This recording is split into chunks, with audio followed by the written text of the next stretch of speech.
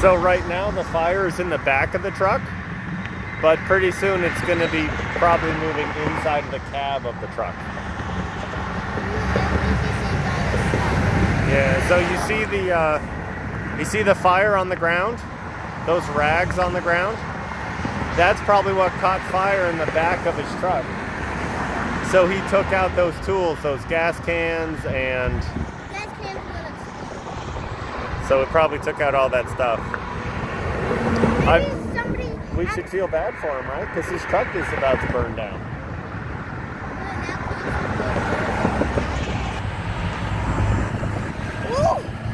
Yeah, so now look, the fire is spread to the inside of the cab. It probably broke out his back window. Oh, and that thing that's on fire on the shoulder is a weed eater. Oh, here comes the fire truck. Yay! Oh, the ground's on fire now. Yeah. So his truck is totaled. Like, he won't be able to drive that truck anymore. At least it was white, cost a little less. So look, so the fire truck gets to turn around right there and make everyone stop. Why did we? Because some people weren't stopping. Oh. Dad, don't drop your phone. Okay, thank you. So this fire truck is going to block at least one lane of traffic. It's causing traffic. It will. It'll cause a big backup. All these... Luckily, there's not much traffic right now.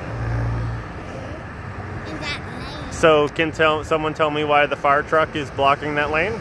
Because he's allowed to. He is allowed to, but there's a reason. Does anybody know the reason why he's blocking? Nobody will drive past him, so they won't catch on fire too. You got it half right. It's because the firefighters are going to be working in that lane to put the truck out, right? They're going to be working in that lane of traffic. So if someone's trying to drive in that lane of traffic, they could get hurt.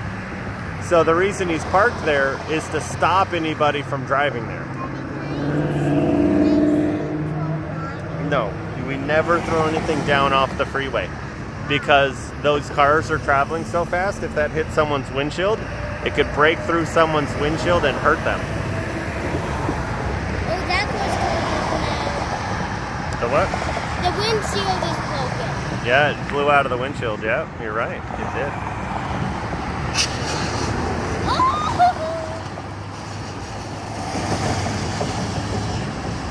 Is this me or does that look like mustard gas?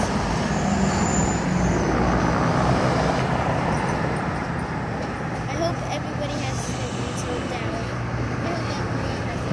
Oh, do you see the police officer behind the fire truck? Yeah. What's he doing? He has something on fire. Yeah, do you know what it is? One of his tools? It's a flare. And he's going to be putting them in the road to warn people to move over, even though they probably already are.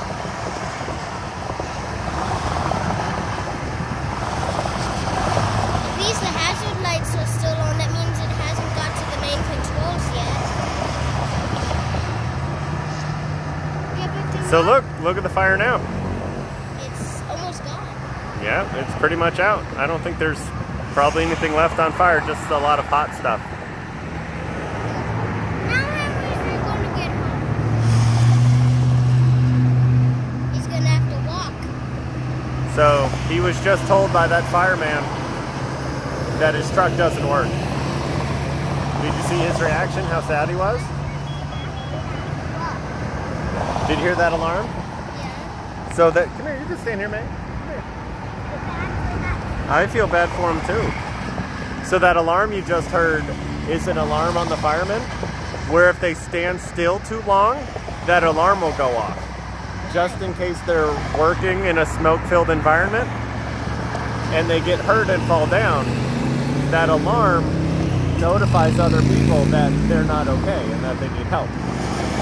So you'll see firemen twitch and move a little bit every 60 seconds so their alarm doesn't go off. It's to make sure that they're okay.